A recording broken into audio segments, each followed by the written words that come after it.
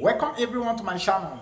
Today we have a challenge on the board. How to solve exponential equation using the Lambert Wn function.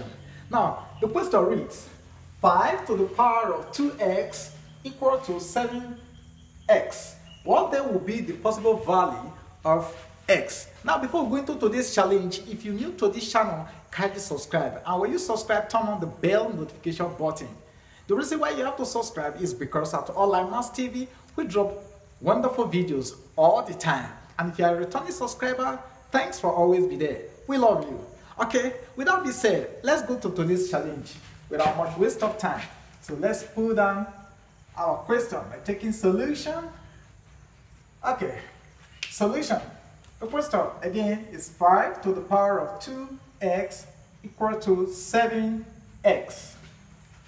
Okay, now if you look at this challenge, the x we're looking for is at the exponent here and also at the base here.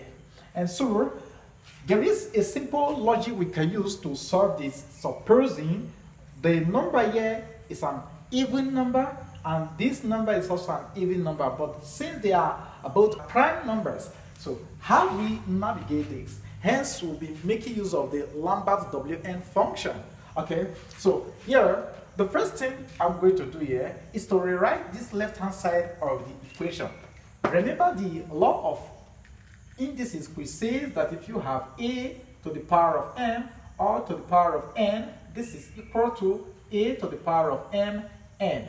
Okay, and again, we can equally write this as our a to the power of n into our m. Okay, so with this law in mind, we can rewrite this as 5 to the power of 2 or to the power of x equal to 7x. Now, 5 to the power of 2 is 25, and so this will give us 25 or to the power of x equal to 7x. Very easy. Okay, now like I told you, we're having this x here at the exponent and at the base here. So what I will do here, let's divide through by 25 to the power of x to make the left hand side unity. And so we're going to divide this by 25 to the power of x, this other side by 25 to the power of x. Also, if we do that, the left hand side will give us 1. So here we now have this to be 1 equal to your 7x all over 25 to the power of x. Again, I want to divide through by 7 so that all the constant term will be on this other side. So if I divide again by 7, so automatically this will be times 7 by this all over 7. So 7 will go with 7 here. So our equation will now becomes, let's continue on this side of the board. So alright, so this equation will now become, we're going to have this to be 1 all over your 7 equal to your x all over 25 to the power of x. Good. Now with what we have in here now, if we decide to cross multiply, we're going back to where we're coming from. Okay, so we are to rewrite this 25. Recall the law of logarithm, which says that if you have e to the power of your ln of p, this will give us your p. Why? Because here we are having e a constant, then here we have your natural log here, base e. And so e ln of base e, automatically this will leave. So we are left with p.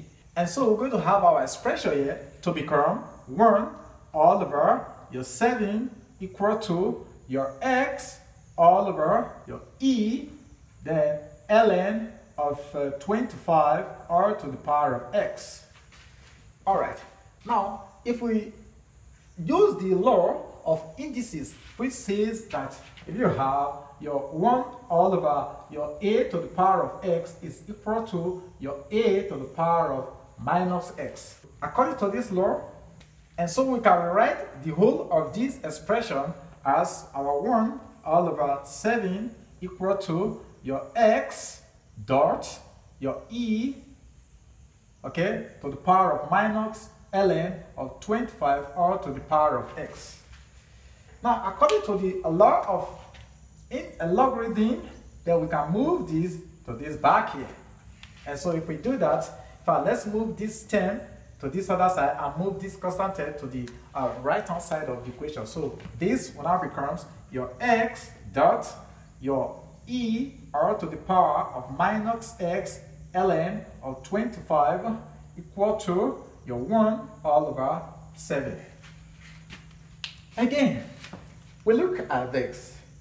The x we're looking for is still at the exponent, and it's also at the base here. So what do we do here?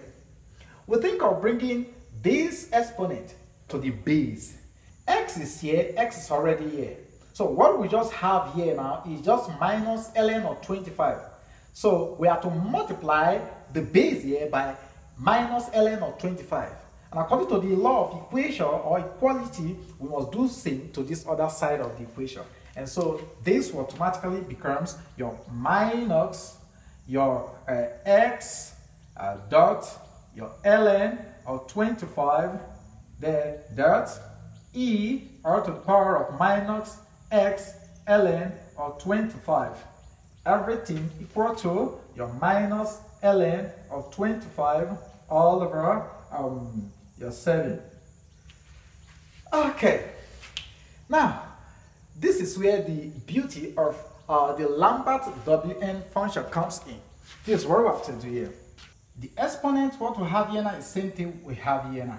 So at this point, we can now bring in the Lambert Wn function to this. What does it say? It says that if you have your p times your e to the power of p, then if you take the Lambert Wn function of this will be equal to your p. This is what it says. Okay, so if we take this law into consideration, here we are having the exponent p, and here the base is p. Okay, same thing we have here now. The exponent is also what we have here now. So we can take the Lambert Wn function of this expression here, and so this will give us. So let's continue on this side of the board. So automatically we're going to have this to be here the Lambert Wn function of bracket minus your x ln of 25, okay, there dot your e to minus ln x ln of 25, okay, close bracket, equal to the Lambert Wn function of minus your ln of 25, close bracket, all over 7. Good. Here, this side of the equation on the left hand side, we're going to have this. We're left with minus x ln of 25 equal to your Lambert Wn function of minus ln of 25, close bracket, all over 7. We're looking for our x, so we can divide by your minus ln of 25. So go by that, we have minus ln of 25. We equally divide this by minus ln of 25. So this and this will leave. Okay? With this sign here, this we go with this. We are now left with x is equal to minus Lambert Wn function of minus ln of 25, close bracket, all over 7, all over your ln of 27. Okay, so this is the value for x, QED. All right, now you can impute this into your Wolfram-Mafra calculator to get the numerical value for x that will satisfy our exponential equation. So this marks the end of this exponential equation using the Lambert Wn function. If you learned something good from this video, give the video a thumbs up, and if you're new here, then kindly subscribe. Okay, today I decided to use my natural voice to see how it feels like. Okay, so this is OnlineMaths TV again, and my name is Jakes Anemo. If you love what is going on here, give the video a thumbs up, and also share this video with family and friends who need this knowledge. Thanks for always be there. Remember, Jakes loves you, and every one of us at OnlineMaths TV love you.